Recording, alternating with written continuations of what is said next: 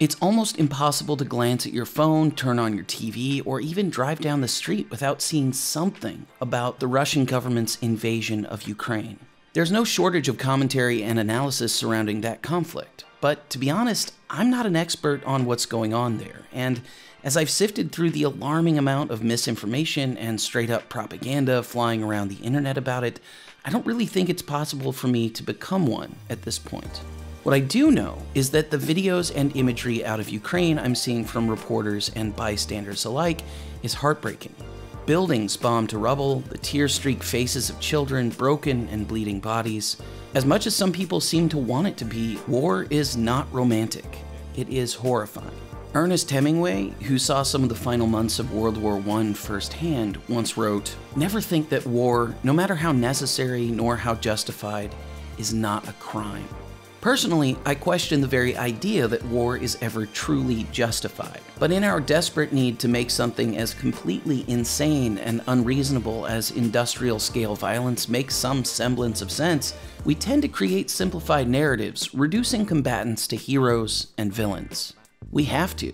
If we didn't, it would be too much to process. But when we simplify something like war into a romanticized battle of unalloyed good against unmitigated evil, we run the risk of allowing, and even sometimes endorsing, doing whatever it takes to destroy that evil. Now, I want to be clear. In this case, the Russian government committed an act of aggression, and the Ukrainian people have every right to defend themselves against violence. It is heroic to protect your home and family from the people attacking you. But this is not the forces of Mordor against the armies of Middle-earth, and we should not overlook the very real human cost that everyone anywhere near this kind of conflict is forced to pay. And that brings me to one of my all-time favorite filmmakers, the highly awarded Japanese animation director and co-founder of Studio Ghibli, Hayao Miyazaki. It's no secret that Miyazaki has embedded overtly anti-war themes throughout his impressive body of work. In Studio Ghibli's inaugural film, Castle in the Sky, Miyazaki shows the destructive power of war. Ghibli co-founder Isao Takahata tackles similar subject matter with his beautiful and devastating Grave of the Fireflies. The physical desolation of war is not hard to demonstrate. The dead bodies, the missing limbs, the burned-out husks of once productive buildings. But there are three films from Miyazaki in particular that perfectly illustrate the intangible psychological destruction that is caused by war. Princess Mononoke, Howl's Moving Castle, and The Wind Rises. We're going to talk about all of these films and more as we take a deeper look at Hayao Miyazaki's beautiful dream of a peaceful world on this episode of Out of Frame. Fair warning, there will be plenty of spoilers for Miyazaki and Studio Ghibli's films throughout this video, so if you haven't seen them, I'd recommend doing that first. In fact, I'd recommend going through their entire catalog, as it is truly phenomenal. But either way, you've been warned. It would be an incredible mistake to brush aside Miyazaki's animation as just anime. It's true that these films are all animated, and they are Japanese, but they are, almost without exception, cinema. Miyazaki crafts beautiful, rich stories, often with fantastical yet grounded settings that are rendered in some of the most gorgeous hand-drawn animation you'll ever see, bolstered by sweeping lyrical scores that call back to an older time in movie making. And as Americans, we owe a huge debt of gratitude to the now canceled former head and co-founder of Pixar Animation Studios, John Lasseter, who brought Miyazaki's films to the United States. I know there are a lot of purists out there who can't stand to watch anything that's been dubbed, but even the English language versions feature solid translations and talented actors giving strong performances, so there's really no barrier to entry for anyone to check them out. What's striking about a lot of Miyazaki's films, for me, is how consistent the themes are. Most, I would argue, are centered around two core ideas that come back again and again. Pastoralism, which I'll explain briefly in a second, and pacifism. Pastoralism, as a philosophy, emphasizes a regression to a more simplistic, natural state of existence. For Miyazaki, this is reflected in his frequent rejection of modernity and technology, and his focus on stories that highlight the conflict between the spirit-filled wildlands and the often gritty industrialization of urban development.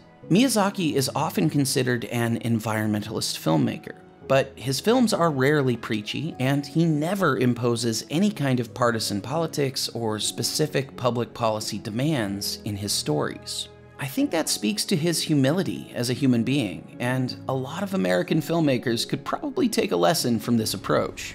Instead, Miyazaki's films depict the beauty of nature, in contrast to the apparent ugliness of technology. Now, in general, I have pretty profound disagreements with the idea that nature, which is in fact quite brutal, is somehow superior to the world human beings have created. And yet, I almost always agree with the main point of Miyazaki's films. This is because all the ugliness they express rarely comes from individuals bettering their lives through entrepreneurship and markets, which he actually treats rather lovingly in many cases, but from a corrupt, warmongering state, building up armies and destroying both the natural world and peaceful commerce in the name of power. Anti-war themes are pervasive in Miyazaki's films, but it's easy to understand why. He was born in Tokyo in 1941. That was the same year that Emperor Hirohito's army attacked Pearl Harbor, dramatically escalating the Pacific Front in World War II. That means that Hayao Miyazaki was just 4 years old when the US used nuclear bombs against the people of Hiroshima and Nagasaki. He grew up in the epicenter of one of the most horrific wars the world has ever seen, and watched as it ended in the fiery destruction of his entire society. His films are personal, and it shows. Princess Mononoke is set in a fantastical, feudal-era Japan where gods, demons, and spirits roam the forests and hills. These powerful forces of nature are more and more often coming into conflict with the humans on the cusp of industrialization, who keep expanding into the wilds. One of these conflicts, far to the west, sends out ripples that eventually touch and curse the young warrior prince Ashitaka. Ashitaka is merely defending his village from a rampaging boar spirit that had been driven insane by an iron ball lodged in his chest. The spirit became a nameless god of rage and hate. Ashitaka initially attempts to turn the boar spirit away, but fails and ultimately ends up killing the creature after being touched by its disgusting infection. So the young prince is exiled from his home and sent out on a quest to possibly find a cure for the curse before it turns him into the same kind of monster. Ashitaka does eventually find the source of the poison that changed the boar spirit into a demon. The destruction of the forest in service of violence and war. The humans of Irontown are mining the surrounding hills for ore, and the forest spirits are angry at them for logging their trees and digging up their earth. Each side is unshakably convinced of its moral high ground and of the other side's unjustified aggression. Ashitaka seems to be the only one who is able to see both the concerns and the mistakes of each side. Unfortunately for him, it's difficult to get either the humans of Irontown or the god spirits of the forest to listen to his pleas for peace. All either group seems to care about is repaying slight for slight, constantly escalating the conflict, regardless of how it might affect anybody else. Look, everyone! This is what hatred looks like! This is what it does when it catches hold of you! It's eating me alive, and very soon now it will kill me! Fear and anger only make it grow faster! Miyazaki's point is not just that the destruction of nature will curse humanity. It's that everyone's inability to coexist peacefully creates monstrous results. And by the way, he does all this without mocking or belittling people on either side. And the primary characters, Ashitaka and San in particular, bridge the gap between both worlds. In other words, the story itself models the kind of interaction that's actually necessary in order to avoid conflict and war. If only people and forest spirits would listen. Of course, in many of Miyazaki's films, it's too late to avoid war. On the surface, Howl's Moving Castle is the story of a young woman, Sophie, who has been cursed by a witch to live as an old crone after a contentious interaction at her hat shop. Sophie is so upset by the curse that she heads into the waste to find a cure, and gets taken in by the mysterious wizard Howl, and comes to live in his moving castle. Sophie's story is the heart of the film, but it's all set against the backdrop of a nation at war. In Sophie's hometown, there are grand military parades and cheers for brave soldiers who aren't actually all that heroic. Despite Sophie's run-ins with the soldiers, warplanes flying overhead, and tanks being transported through the city, the war itself mostly seems like a distant, abstract thing, until she meets Howl. All the kingdom's wizards are conscripted into the army, only to be turned into flying monsters that harass the enemy. After the war, they won't recall they ever were human. Howl, who actually disguises himself as two different wizards, is summoned by the king's mage and his former mentor, Madame Suleiman. For most of the film, he finds clever ways to evade the request, while secretly trying to end the war on his own. Howl keeps going missing for hours and hours at a time, only to return half a beast and covered in wounds. It turns out that despite quite literally having no heart, he's been doing his best to keep both of the warring armies from causing too much damage, but to no avail. Eventually, Sophie's hometown is firebombed, and Howl has no choice but to meet with Madame Suleiman. Of course, it's all a trap to strip Howl of his powers, and we learn that Suleiman has been manipulating the king and controlling the war all along. Howl helps Sophie escape, and when they are eventually reunited, they finally find the love that breaks her curse. And simultaneously, the bouncing scarecrow that helped Sophie find Howl's castle in the first place is able to break his curse as well. That reveals him to be the foreign prince whose disappearance was the cause of the war.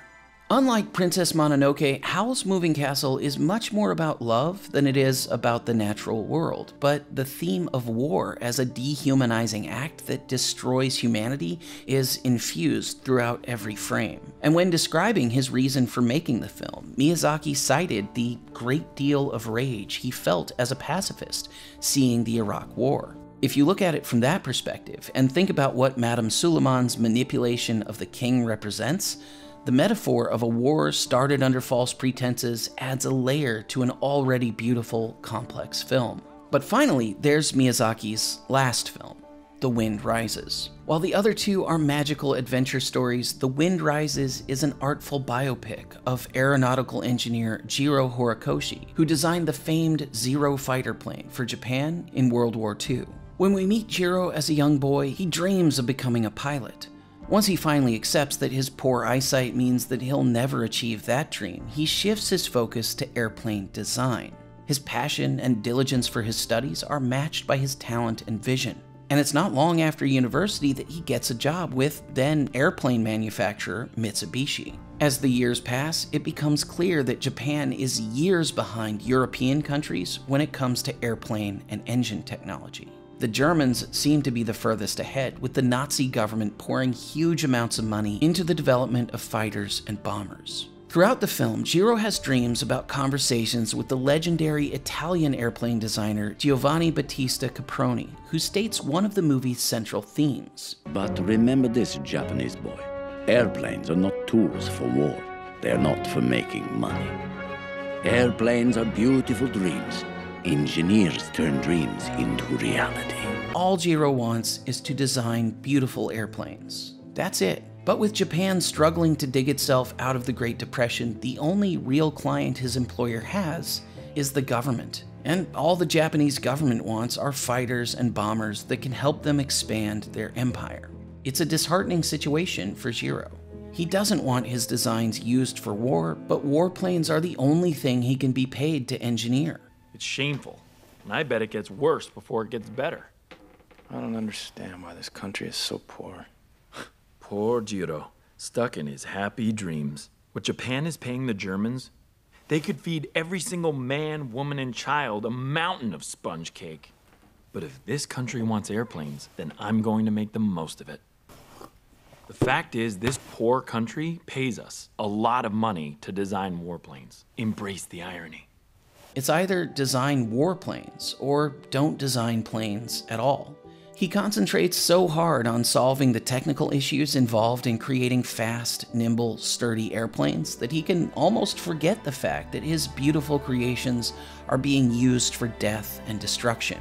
The whole film pines for a simpler time. Miyazaki's pastoral themes are subtle, but everywhere. What are the oxen for? Oh, they haul the prototypes to the field. Takes them 2 days to drag it out there. Believe that? That's how backwards we are. I don't know.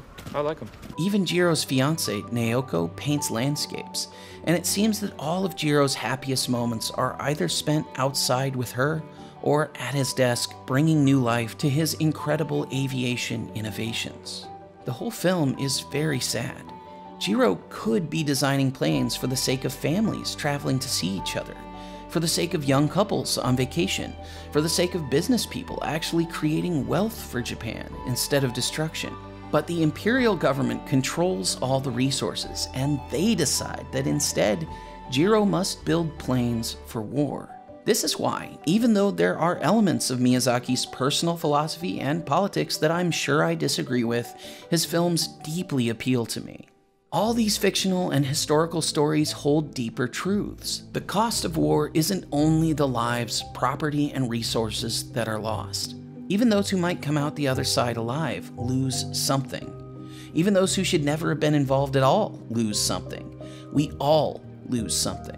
In Princess Mononoke, the negative emotions involved in physical violence manifest like a disease, eating away at the host's very sanity until there's nothing left but a violent beast of hate and destruction. In Howl's Moving Castle, the conscripted wizards are turned into identical beasts who only know how to attack and kill, with no way to go back to the way they were. In both cases, war and violence has turned otherwise peaceful people into monsters. And in The Wind Rises, the government's thirst for conquest subverts a brilliant young man's dreams into being just another cog in the war machine. The secret police are looking for you. What might Jiro have accomplished had his government not used him only to make weapons? What might he have built had he the freedom to design what he really wanted? Instead, the movie leaves us with a sense of loss, broken dreams, and wasted potential. War is the broken window fallacy at the largest scale. The constant activity and development of technology misleads people into thinking that it is a net gain. But all that activity is in the service of destroying lives and property, which is always a net loss. Yes, perhaps the research and development that goes into creating weapons of war do, in fact, push the leading edge of science and technology in a few areas. But at what cost? What else could have been made with those resources and capital? What else could those brilliant minds have invented? And what of the people touched by war? What could they have done with their lives had they not been dragged into conflict? Who would they have become if they, like Ashitaka or Howl or the gods of the forest, not been poisoned by anger and fear and hatred and violence? This is not just a theoretical question about people who live in a different hemisphere from us. How many veterans do you know?